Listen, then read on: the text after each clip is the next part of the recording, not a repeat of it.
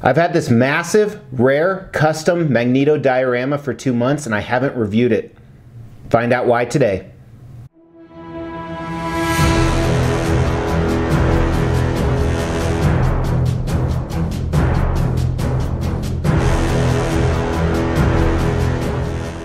Hey guys, welcome to the Extreme channel. Today we're going to look at this piece right here and we are not going to review it. What do I mean? Hang on to that. First, I want to tell you about a giveaway we're doing. We're giving away these two Venom statues right here. If you're interested to find out, make sure to hit that like button right now and stay tuned towards the end of the video and we're going to tell you how. This is a really precarious situation. So let me give you some background. This custom diorama right here, I ordered sometime about a year ago. And eventually production started, it got done, and right before Chinese New Year, it was shipped to me. I was one of the only people that actually it got shipped to. And it was packaged horribly, absolutely horribly. And it came in about 10 different pieces. And I don't mean assembly like you normally have to on a statue, which we're gonna talk about, but broken. And unfortunately, all the broken pieces happened right before Chinese New Year. So nothing could be done about it. The commissioner of the project I reached out to, very responsive. He is all over it. He's been giving me updates. We are working on getting everything replaced. So I'm not worried about that. However, there's some rumor that some virus or something is happening in China. So that is slowing things down even more. But it's been 2 months and I've been working on semi-repairing him. He's not really repaired. There's glue marks all over. Most of this is going to fall apart if you look at it funny. But I got it together enough to show you guys an overview. I don't want to do an in-depth review today because you're going to see a lot of that nastiness. So we're going to stay away from that. But it's such a cool piece and it's so rare. I wanted to share it with you guys. The statue. But so what we're going to do today is I'm just going to kind of look at it and then take it all in. Hey, that's what she said. And share some of my thoughts. We're going to go over some of the basic aspects of it. So this is officially the custom 1/4 scale Magneto Triumphant Diorama. What does all that mean? Well, first of all, when I say custom, it means it was a private commission. I don't remember the edition size on this. Typically, this custom group makes an edition size of about 30 or 35. I actually have a number of their pieces. Stay tuned towards the end of the video and you'll see the other 3 pieces I actually own. I have a 5th piece. This Rogue is actually in transit right now. They're doing an entire X-Men line and I'm getting most of it. 1/4 scale means it is scaled down 4 times smaller than what these characters would be in real life. Now with this is actually from a comic book cover. Check it out right here. This is where this is derived from. It is an extremely ambitious project, which honestly I don't think had anything to do with the breakages. I think a lot of it was just poor packing, but we'll talk about that. And this is Magneto. Magneto is one of my favorite characters, my top 5 favorite characters. If you're new to the channel, go ahead and subscribe because I have tons of Magneto stuff. Here's some of it right here. So these are current Magneto pieces that I own. This is the Age of Apocalypse. I've done a review on him. Here are 3 of my favorite Magnetos right next to each other. And you'll actually see little Magneto down there as well, which is going to be a giveaway coming up soon. And of course I have the classic XM Magneto Enthroned. And I have a number of Magnetos on order. First, these 2 pieces are actually with my painter. Not my painter, I don't own him, but with the person who is painting them. So I should get those in the next 4 to 6 months. Then I have an Ultimate Magneto.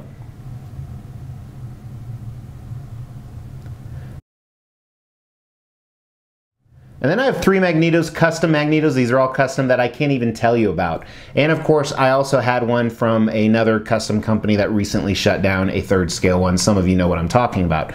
But I love Magneto. I love his power. I think he's a very cool character. I love the fact this was an instant buy for me. I mean, the concept is just so cool. He has defeated the X-Men. I've never actually read that comic. I want to because of this. Magneto is triumphant, obviously. He's victorious. He's standing there. He's destroyed the X-Men. Professor X is still alive. He's the only one left alive, and he's kind of his slave. It is very, very well done. So an interesting thing conceptually with this is why isn't Professor X using his mind powers on Magneto?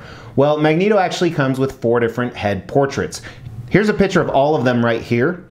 Some of these I'm not a fan of at all, and we will do a review one day with up-close paint and sculpt. Also with these head portraits, they all have a different collar, making him look in a different direction, which is kind of inconvenient, but it's neat that that is an option. But my favorite is this one right here that I actually have on him. And the problem with that is his helmet isn't protecting him from Professor X's power. But maybe he's choking Professor X too much. Who knows what's going on. So he's victorious. The X-Men are defeated below him. They're turned to kind of like this stone, and I don't know the story behind it, so maybe someone can put that in the comments, someone who's read that cover and understands why they look like they're in stone. And it's done really well. You know, what's interesting about this piece, my favorite part of it is not Magneto, it's the rest of it. Not only Professor X, but the different characters in the base. And speaking of that, one cool thing they did with this is there are a ton of display options. There are so many display options, and I'm not just talking about the portrait switch outs. But if you want, you can actually display Magneto alone. Check out right here.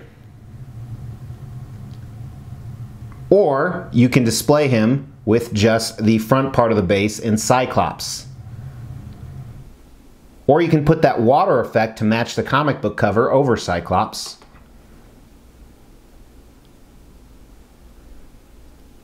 Or you can display him as a whole, as I have. And you'll notice this doesn't have Professor X on it either, so he is removable.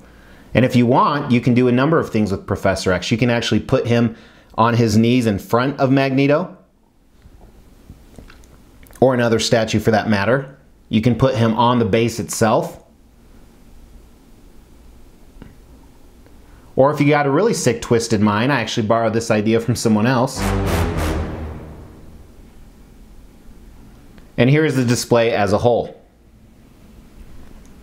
So very cool, you have all those different display options. A few things I want to do some close-ups for you guys, and again, like I said, there's a lot of glue and crap like that, but let's just look at Magneto. You saw the portrait, but he's a ripped out Magneto, as Magneto always is. I always hate how muscular Magneto is, especially in statues. I think the paint and sculpt on him is okay on this. Like I said, we're not doing a full review. I've seen worse, I've definitely seen better. But Magneto isn't the shining star. His cape, really smart. It's a really light material, so you don't have to worry about leaning or anything like that. But it looks good. The way it's flowing matches the cover, I believe. But then the base is where it's awesome. Take a look at it. You can clearly tell who these stoned characters are. And I don't mean 420 stoned. I mean turned to stone. We have Gambit. We have Psylocke. Wolverine, Rogue, and then Professor X as well. He looks awesome. There aren't many Professor X statues, but this is an awesome Professor X right here. And what's interesting, they're actually doing a counterpart piece for this that I have on order with Apocalypse. Here's a picture of it right here.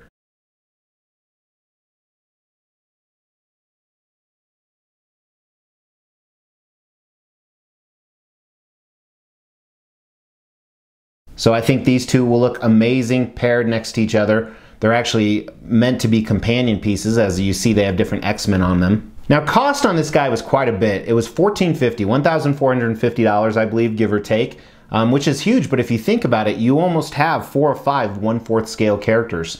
Shipping was quite a bit. It was, I think, about $500. So you're almost $2,000 in for such a crazy diorama. But I really like it. I mean, I'm not grading it today or anything, but I like the concept is out of this world in my opinion. I like the tons of different display options. It's just neat. It's really, really cool. I think paint and sculpt on some of it's really good. Some of it could have used some improvement, but it's a great centerpiece to an X-Men collection or a Magneto collection. So when I get mine all fixed up and good to go, I will definitely do an in-depth review for you guys. I will show you where he's going to be at in the collection. You know, I haven't looked at it really for 2 months since I unboxed it and it was in pieces, but I'm looking at it now. I'm really excited. Not that excited, but... So if you guys want to know how to win that Venom statue, go ahead and make sure you've liked this video if you have not already. Make sure you are subscribed to this channel and you've hit the bell notification. Comment below what you think the best Magneto statue is. There's tons of options, both custom and licensed. I actually used to own the Sideshow one. I've actually reviewed it. You can check it out here, the new Sideshow maquette, but I ended up selling it to Gem Mint. But I appreciate you guys watching. Make sure to tune in tomorrow. Tomorrow we're counting down the top Wolverine statues in the X collection, and there is a lot of them. So don't miss it. Take care, guys.